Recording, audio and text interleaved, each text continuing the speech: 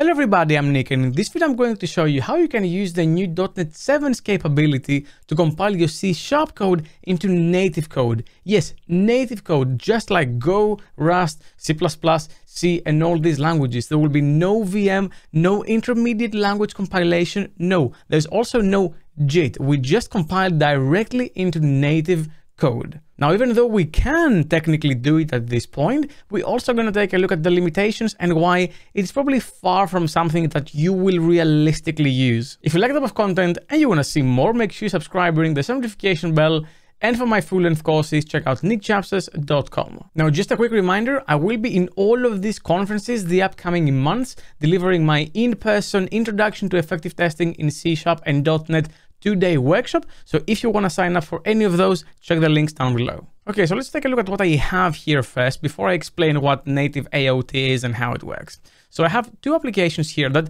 basically have the exact same content, and they're both .NET 7 applications, and there's no magic in here. They're just console applications, and they have effectively the exact same structure. The reason why I'm separating them is just so I can build them separately and compare the two. And they both have the exact same code. So I'm getting an input, and then I'm using a stopwatch to calculate how long it takes to find the nth prime number. Now, you don't really need to know what this is doing behind the scenes. Just know that this is a very CPU-intensive operation, and it will allow us to get a bit of a benchmark between how long things take to execute. Now, what I have in this terminal is that in the left pane, I'm in the normal application folder, and in the right pane, I'm on the AOT, the ahead of time compilation folder. And what I want to do first is just execute the application. So I'm just going to say .NET run, and I'm going to say 750,000. So if I run this, it will take that value and try to find those prime numbers. And as you can see, this took a while. It took 4.5 seconds. And then I'm pressing any key to exit. But if I go ahead and I run this in release mode will do some optimizations behind the scenes. And as you can see now, this takes 3 seconds, which is way better. Now, up until now, you had a few options when it comes down to building your .NET application. The most common one would be to say .NET publish, and then you would have, let's say, C release, and you would publish your application for release mode. And as you can see, it has been published here. I could simply navigate there, and if I run the exact same exe that's in release mode with all the optimizations, it takes 3 seconds to find those numbers. If we take a look into this publish folder, you will see that our exe and DLL are very, very small. This is because these applications are expected to run in an environment that already has .NET installed on it. Now, .NET, the runtime or the VM, is actually quite big, but you only install it once and you're fine, you don't need to worry about this. And to understand how that comes together, you can think of it like this, where you have C#, Visual Basic, F#, and really any other language can have a compiler that compiles it into this IL stage or intermediate language, which you can see over here. So if I go to my IL viewer and I build my project, then you will see the instructions that are generated from the compiler. This is everything the compiler just basically makes on the right over here. And all of that is taken by the CLR, which is the VM. And then you also have runtime JIT compilation, and this eventually spits out native machine instructions. So this is quite the elaborate process, but it allows us to make this bit over here only native, and then the IL language, the intermediate language, can be cross-platform, which makes the language cross-platform. Now, for quite some time now, .NET has given the option to those who want to publish, to run these applications to a machine that doesn't have the runtime installed, to do it by publishing what is a self-contained application. And if I do end up running it, then as you can see, this generates quite a lot of files in here. But yes, then you can take this application and it will run in that architecture, in this case Win64, without any problems. Now, the problem with that is that even though it runs, there's just a lot of files in there. So we're given the option to publish a single file if we wanted to for that specific architecture in the self-contained fashion. So I'm just going to add self-contained back in. And now if I run this, this will take longer to build. But as you can see now, I only have a single exe. This is just debug symbols. So yeah, now great. I only have one file, but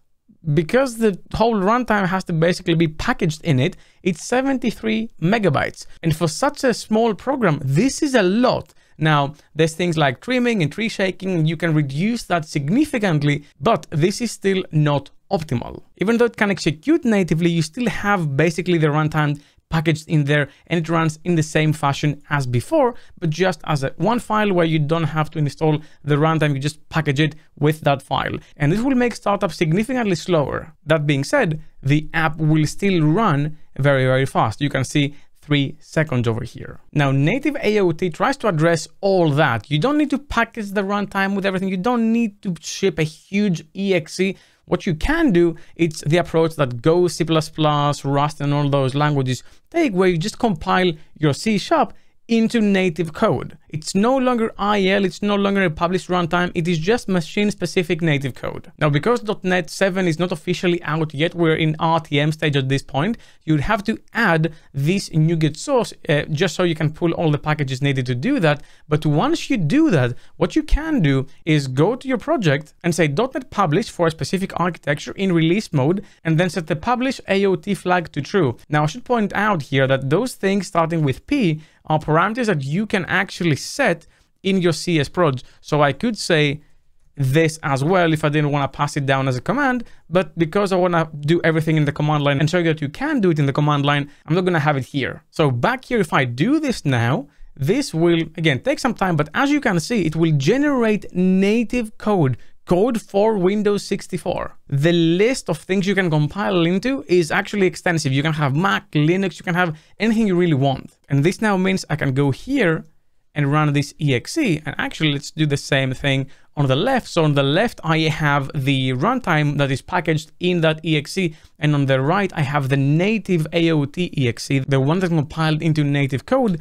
And I'm going to run both and see how they compare. Now, as you can see, they basically run in exactly the same time. However, if I go into the native exe, I will see that it's only 2.9 megabytes, which for just a small program like this is still a lot, but this is native code running on my architecture. There is no runtime, there is no jitter, there is no nothing. Now, as you can see, that doesn't mean it is faster.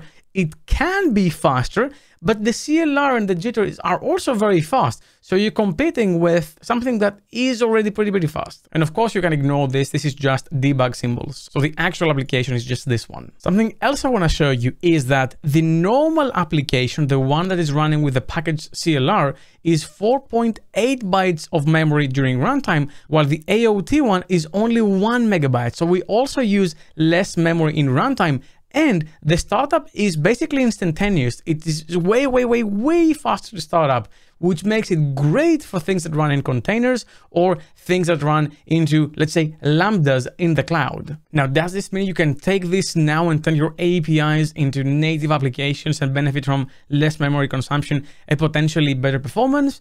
Well, not really, at least not yet. And that's because there's limitations with this. For example, you can't really have any dynamic assembly loading, and there's no support for runtime code generation using things like reflection.emit. So it really limits what you can do and what libraries are doing. And then if you want to support NativeAOT, then your library has to support it as well. So for now, this is only technically possible for console applications and class libraries, and I think they're going to expand eventually, but for now it's very limited. However, it's really cool, and I definitely have an eye on this to see how we can potentially use it. In fact, this technically can be used now in AWS with Lambdas. So in a future video, I'm going to show you how you can do that. But what do you think? Do you think that this is cool? Have you played around with this before? Leave a comment down below and let me know. Well, that's all I had for you for this video. Thank you very much for watching. Special thanks to my Patreons for making the videos possible. If you want to support me as well, you're going to find the link in the description down below. Leave a like if you like this video, subscribe for more content like this, and ring the bell as well. And I'll see you in the next video. Keep coding.